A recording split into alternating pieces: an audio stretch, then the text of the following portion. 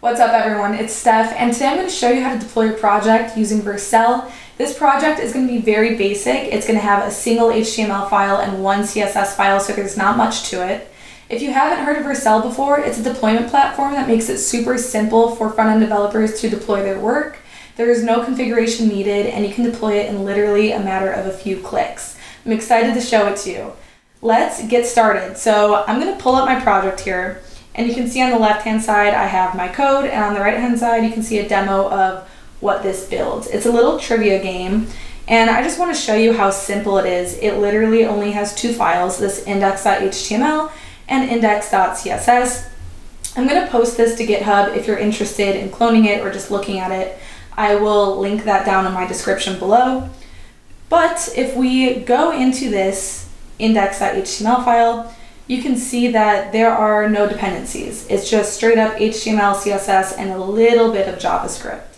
So down here we have our HTML, and it really consists of only a few elements. We have this p tag here, which is displaying the question number, which you can see right here. It starts at 1 and it's out of 5. Next we have our header, which is the question seen here. This p tag is going to be our answer, which is hidden by default, so we're going to add that later on using JavaScript. And then we have two buttons, our show answer button and our next button. Show answer is going to call our show answer function, and this is going to set the inner HTML of our answer p tag so we can see the answer to the question when the button is clicked only. This next button is going to do a few things. So it'll call this next function, which will update the question number, so we'll see it update in this corner. And with that question number update, we will also update the question itself, which is displayed here. And we're going to clear the inner HTML of the answer so that when they click next, we're not going to continue to see that old answer in our answer p tag. So that is our complete project. I'll show you a little demo over here. So we have our question. I'm going to click show answer and it gives us the answer. Next, you can see our question number updates, our question updates, and our answer updates when you click show answer. So now that we have our project, I want to show you how to deploy this with Vercel. And before you can deploy it with Vercel, we have to commit this to a repo in GitHub, or Git of your choice. It can be GitLab or Bitbucket also. I'm going to use GitHub because it's just my favorite, it's my preference. Okay, so next I'm going to pull up in GitHub as well as my terminal. You can see here my terminal is on the left-hand side and GitHub is on the right. The first thing we want to do is create a new GitHub repository. So I'm going to open this up a little bit and I'm just going to click new repository.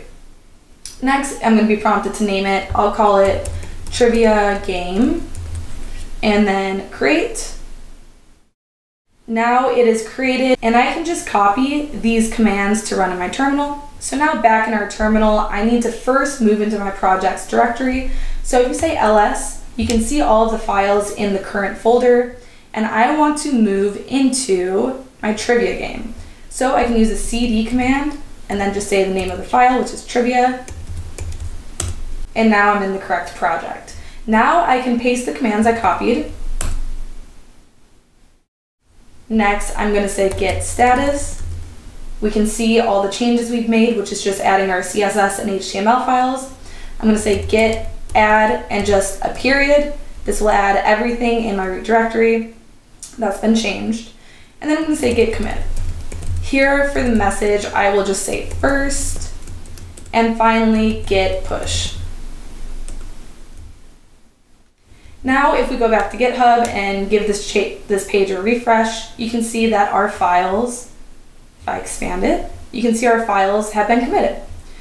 Next, let's go to vercel.com. And I'm already logged in, but it's going to prompt you to log in with either Bitbucket, GitHub, or GitLab. I'm logged in with GitHub again, and I'm just going to click New Project. Now you can see all of my Git repositories are already listed with the framework that I use to create them. Here we see my trivia game repository, and it's just a dotted triangle. That's because there is no framework, it has no dependencies, so this is just a symbol for other. I'm going to click Import. I can skip this step because I don't have a team to create.